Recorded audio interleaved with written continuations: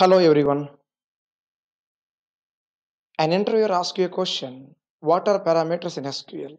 Or what's the practical use of SQL parameters? Right? Let's take an example. Let's log into our LinkedIn or any other social platform. And let's navigate to so-called feeds or insights. For example, I'll take you to our insights. And let's go for insights in this way. Let's have a look at my screen carefully. Something like this. These drop down options are the parameters. I select 90 days, show results. Or for example, I'll say 365 days, show results. These selected items are called the parameters, the unknown input values at a design time. Those are the parameters, and the percentage calculations are there, right? Those are the analytics. For example, last 1 year, we are 1000% increase on the content performance. So here, parameters are the unknown input values during design time and the supplied values at runtime. Those are SQL parameters. Let's take an example from the scratch. This is Sai Phanindra from SQL School, assuring you complete practice oriented classes right from the basic traditional learning methods. We have been here for more than 18 years, helping, serving, guiding many techies across the globe, thousands and lakhs of techies across the globe, day in and day out. Parameters are a part of our SQL basics concepts. Box 1, Database Concepts SQL Server and T-SQL course, a lengthy 400 queries course step by step. Parameters are one of these yellow box. Let's understand what are parameters, and before we proceed, my request, hit on the bell icon and subscribe to get notifications to ensure we don't miss any future videos. Let's get started. Let's understand slowly, step by step, what are parameters, how to define them in SQL database, Microsoft SQL database. So for this purpose, I'll be ready with a couple of scripts. For example, I have a database with me, a small table called employee info table. Contains employee ID, employee name, country, salary. Okay, a small table containing 4 columns. Our requirement, how to report employees only from Canada, how to report employees only from USA. Now, how to report employees from a given country. Let the customer decide the country, and our code, our script should be able to accept that given country and showcase the result. Means we don't know the country name during scripting time. So we need to define a parameter to accept the unknown input value. During execution time, we have to supply value to the above parameter. How do we do that? Simple and straight. Let's see. Create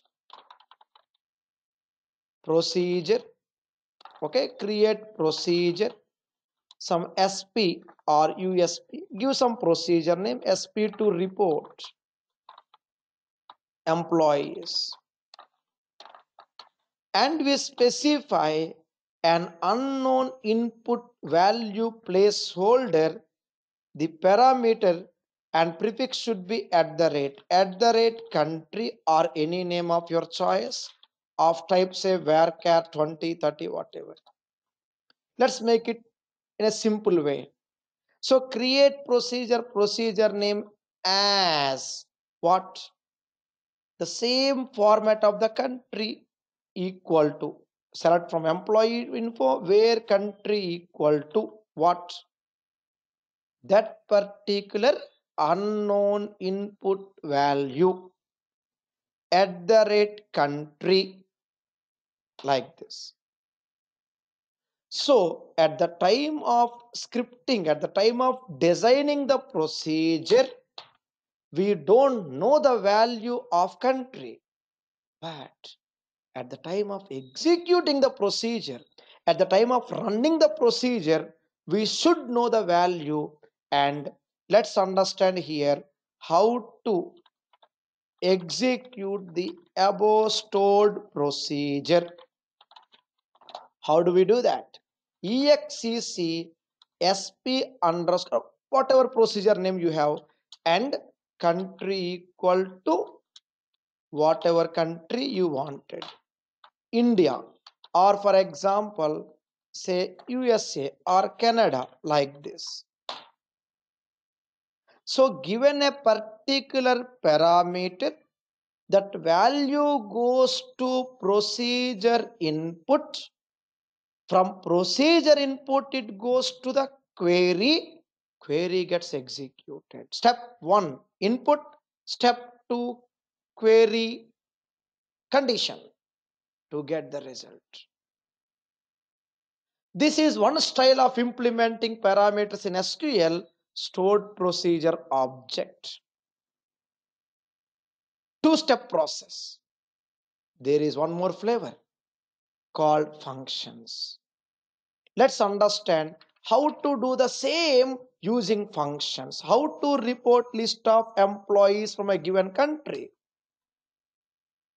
Yes, instead of procedure, we can do using a function also. How to do that? Let's observe carefully here. Create function. For example, function name, any name is fine. We say UDF, user defined function. As per the syntax, we need to have returns. Returns what? Let's see. But what to return? Friends, we're only focusing on parameter, okay?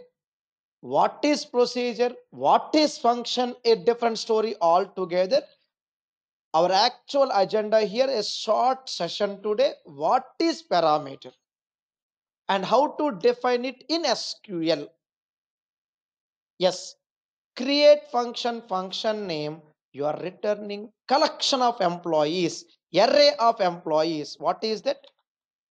Array or collection, or very important, enum we call enum, enumeration, means array to represent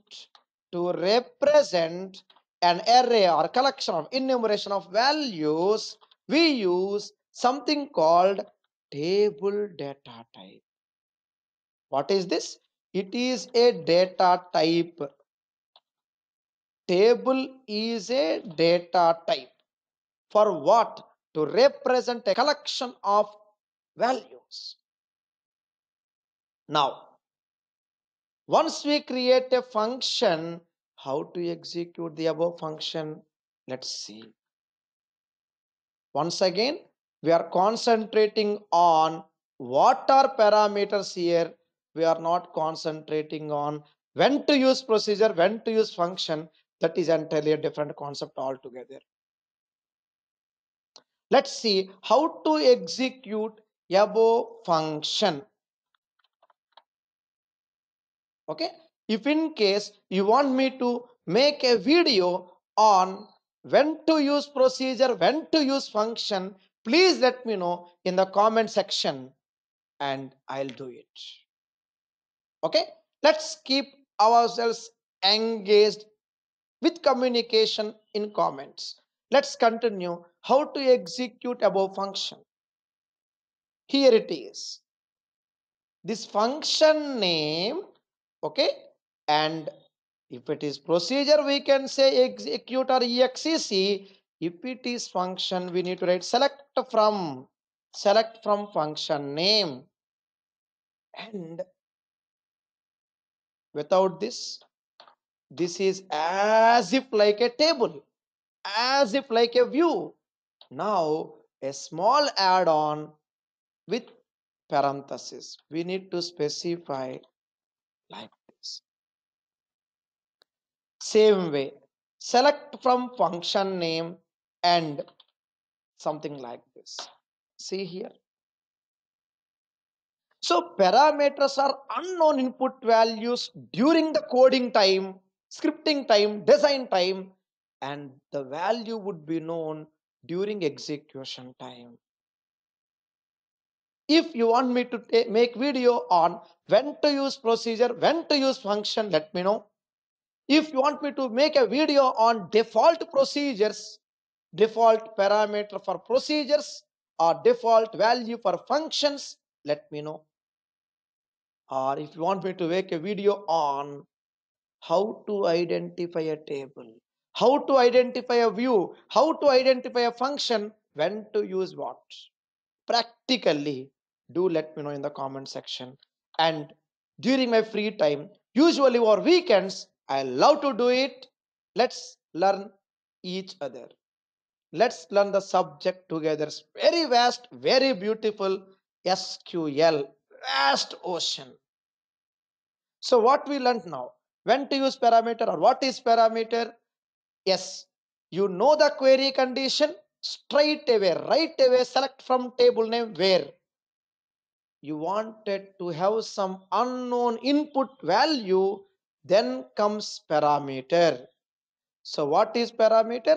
An unknown input value supplied to a procedure or a function. An unknown input value supplied to a procedure or a function is defined as parameter. And if you have any clarifications or questions, if you wanted to have any guidance for your resume, you wanted to have any guidance for your profile, do let me know and glad to assist you. And this is my contact number on the screen, or maybe you can reach me on LinkedIn.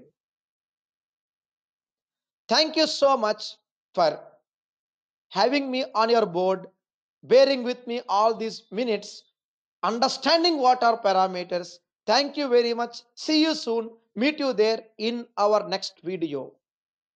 Sometimes we'll be having YouTube live classes or weekends, live sessions or weekends for technical concepts on SQL, Azure, Power BI, Python, Snowflake, and other trending technologies. Let's get tuned. Thank you so much. Have a nice time. See you soon in our next video. Thank you. Have a nice time. Take care. Bye bye.